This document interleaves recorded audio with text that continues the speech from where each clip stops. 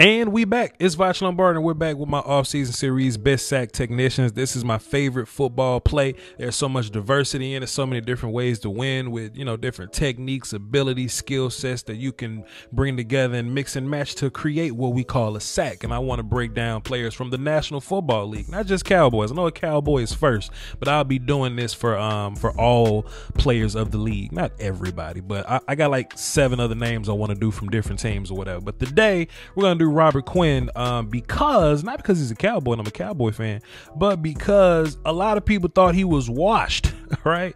He kind of did the journeyman thing for a month or two. He ended up with the Dolphins. He had to stand up.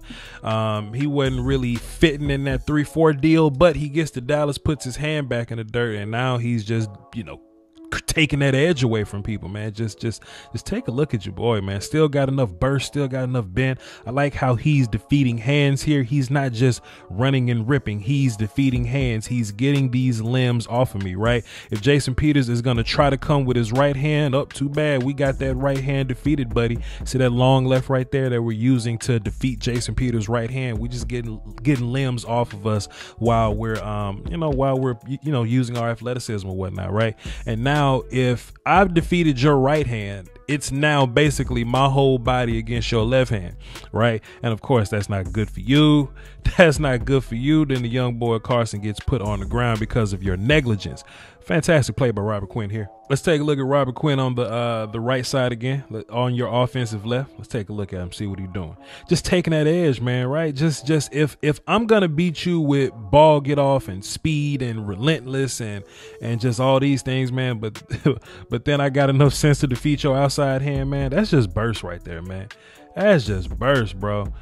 Oh man, Major Payne just terminated that bad man in the closet with extreme prejudice. And if he's still in there, he ain't happy. Check this out, man. Robert Quinn don't always just beat you to the outside, try not to get touched. He even does his little hop step move, right? We've seen D-Law do it. We know Aaron Donald does it.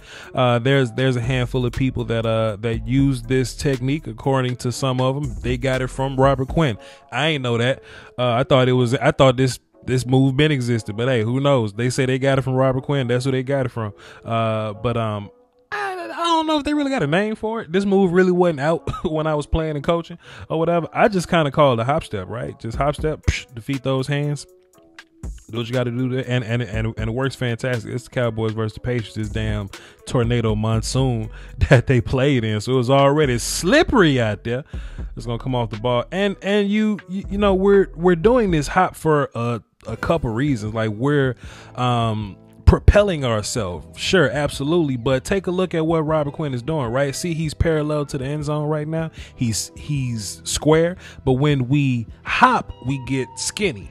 We turn, right? We really want to, cut that thing close. Like, and if you look at the other reps or whatever, Robert Quinn's he's bending this thing to the outside to get you to go outside with him. This time is more so like we're encouraging contact here, right?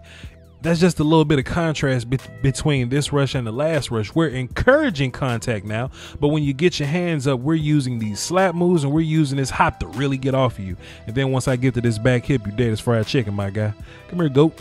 Take note, young defensive ends, if you've been beating up on a tackle all game and you've been beating them with speed and quickness and burst to the outside, then of course you can catch people slipping with the good old bull rush, right? With the, hey, you think I'm going quick to the outside, but I'm really just going to run down the middle of you and use the power that I do have. I don't even know if Robert Quinn is naturally more powerful than this dude. He could be. That's Andre Dillard. He could be naturally more powerful than Andre Dillard. But what really helps him here is that he gets off the ball and that he's really like, he starts to the outside, you see, and then he commits to the inside, right?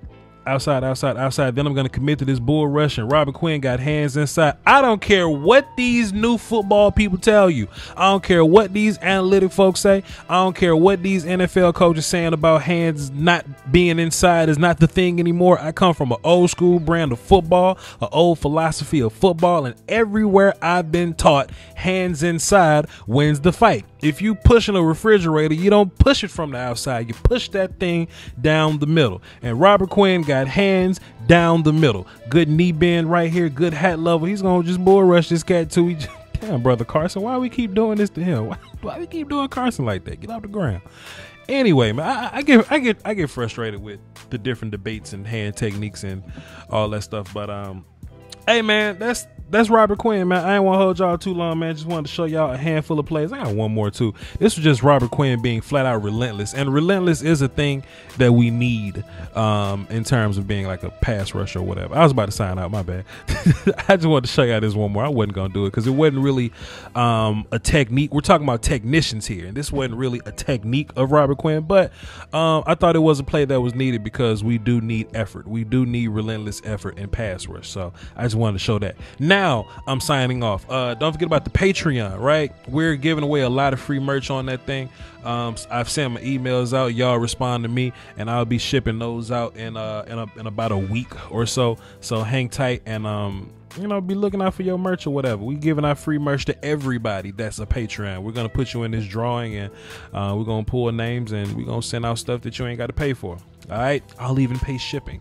Yeah, follow me on Twitter, VOCHLOMBARDI. All the links you need are in the description. Y'all hold it down for the Doski Woski and the Peasky Whiskey, man.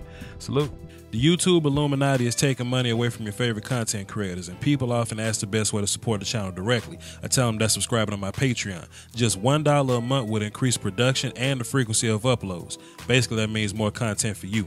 For less than a bag of almond M&Ms, you can support the channel, call dibs on requests for future videos, and you can have access to Patreon exclusive material like my throwback film sessions. That's patreon.com/Voch Lombardi. I appreciate the support. Doski Woski. Salute.